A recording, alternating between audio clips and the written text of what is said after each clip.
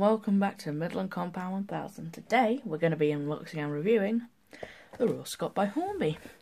So this is Hornby's more recent Royal Scot, and by far I think it's his only Royal Scot. So yeah, it's pretty cool. And the model we have here today, as you can see in my recording software, hang on, glare. So yeah, this is the Royal Inskilling Fusilier. I think that's correct. Or is it Inskilling? Inskilling? Whatever. But I think this is that's an Irish name. I think so. It's on the border from the Republic to Northern. That's all I know about the real place. Just focus that. There you go. Royal Scot class, Royal Inskilling Fusilier. I got it for 65 quid at the Jubilee and Worth Valley Railway this month. So that's pretty cool. Yeah, there's nothing really much else, and it is a super detail. It is in fact a super detail model, and it's in the BR green. So without further ado, let's get her open. So get the sleeve out first. You can see there's the model inside. So yeah, this is a pre-owned model, so it's got a few extra bits on it. One side note, I've taken the plastic insert out because it's split packaging, due to the fact that here this kind of folds the drain cocks and the steps in, so I don't like that, so I've taken that out. So yeah, and here she is. Well, or rather the box. There she is. All the extra details have been applied, so that's pretty cool. And it's even got real coal with it. The joys of getting things cheaper. So yeah, here we go. Royal Scot in Patriot class. Obviously this is the rebuilds. So it tells you how to oil, how to fit all the details, which these have already been pre-fitted. How to do back details. Fitting the DCC socket. Fitting the brake rods, which I have taken off so I can fit this back in the box. And also the thing where it used to have the little safety pins. So that's everything, and that'll go back in the folder. Here's the loco itself then. So this is of course the split box packaging. So you simply just slide it off. And yeah. So here she is, and she is one gorgeous locomotive. So yeah. Right. Now she is out. Just move that away and shuffle my seat a bit and put her into frame. There she is. Right, quick jump cut, and we'll get a little bit lower down so I can put those back on. So here she is then. Yeah, she's a pretty nice loco. As you can see, the valve gear looks impressive as hell. I mean, that does look pretty damn nice. So let's have a look at the tender first. Since this is a second-hand model, someone has in fact fitted it with real coal, which is really nice of the person to do that. Yeah, I actually, in my opinion, the BR green really suits the rebuilt Scots. I mean, they really do look nice in this livery. Because I've in fact compared this to my other Scot, which was in my worst review that I've ever done, and yeah, I prefer the livery of this. Which is strange because I don't normally go for BR green, but yeah, sprung buffers is a very nice detail. If I can just go in there and try and, there you go. So you can see some impressive details of it as I try to focus. Yeah, she is a very nice loco. So there's them sprung buffers again.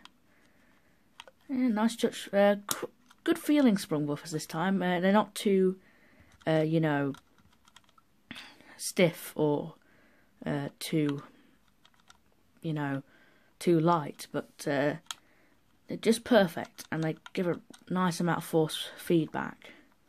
So that's pretty good. Inside, we in fact, if I can just Ooh, do I have anything I can show this with? Not really, but I'll just have to use one of these. So I've got a little screwdriver here, but you can just about see there's some quite nice detail around there. Just focus in on that. Come on. Alright, I'll just have to zoom in then. So you can see around here, you've got some nice details. That little handles, so that's pretty cool. You've also got some nice hand railings going down here. That's pretty cool. It's got some fantastic lining around it as well, so yeah, it's pretty good. And here's the brake rods. So yeah, pretty darn good. It's an older connection as well, so you've got the little hook here, and then you've got the electric contact there. I think this is actually standard Stanier tender that Hornby use sometimes on their Duchesses and sometimes on their, for instance, Royals, on their Blackfires and their 8Fs and their rebuilt Patriots as well. So that's pretty epic. So yeah, so that's all there needs to be said about the tender. Now we move on to the locomotive itself.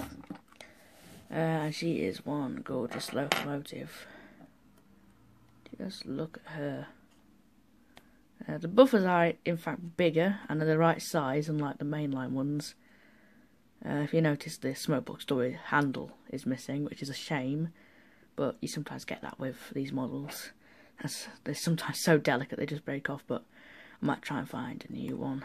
You've got a chain link coupling here, probably pried separately by the last owner.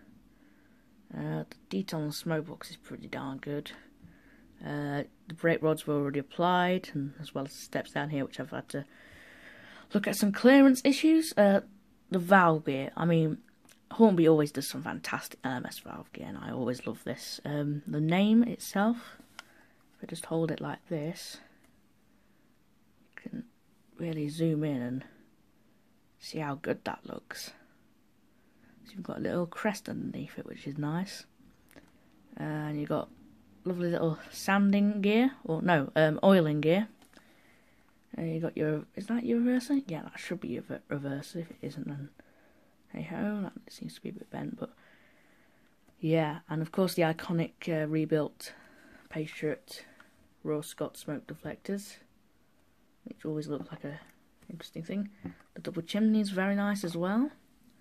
The safety valves are also very nicely done. They're metal, as well as the whistle, which is seem to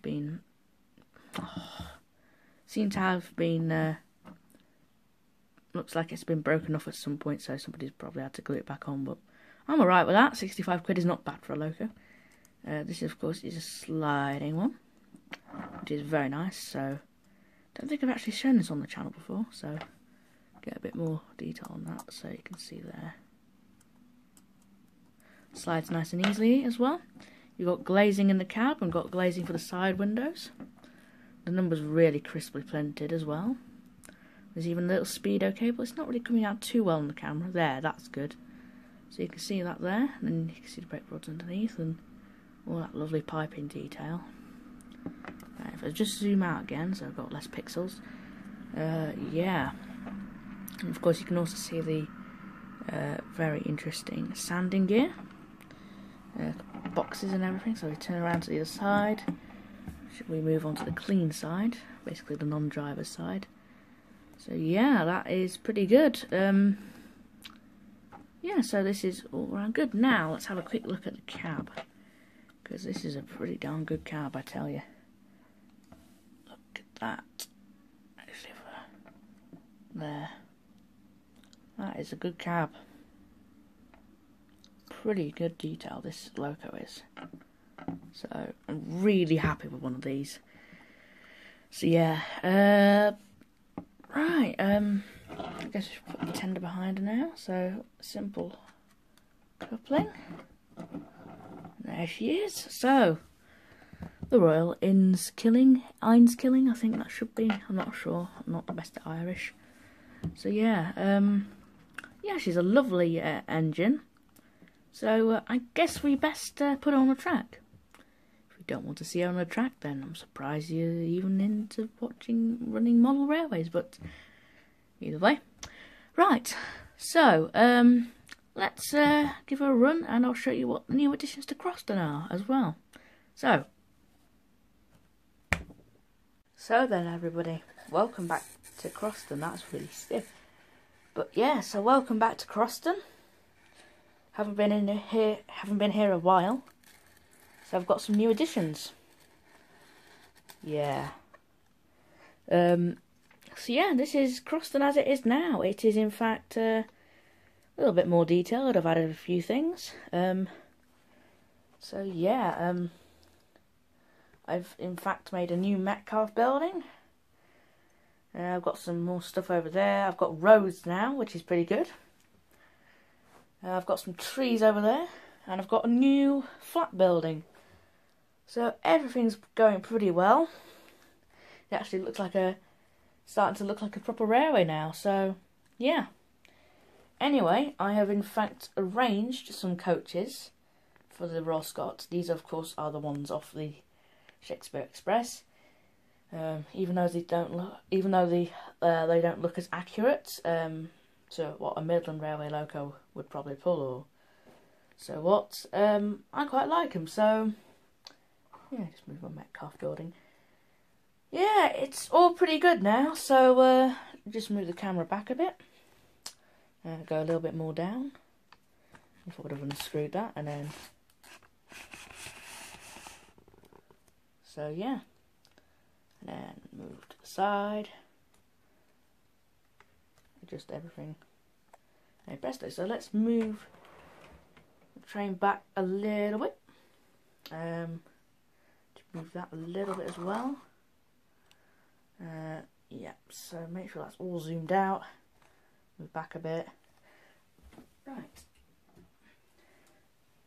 So here we have the locomotive.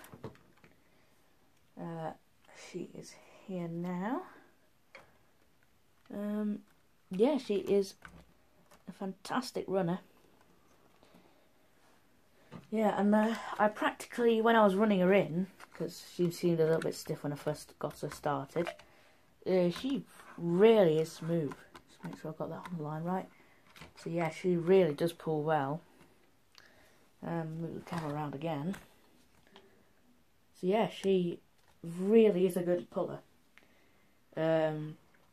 So yeah, I'll just quickly jump cut because I forgot to turn the electrics on. Right then, let's get her going.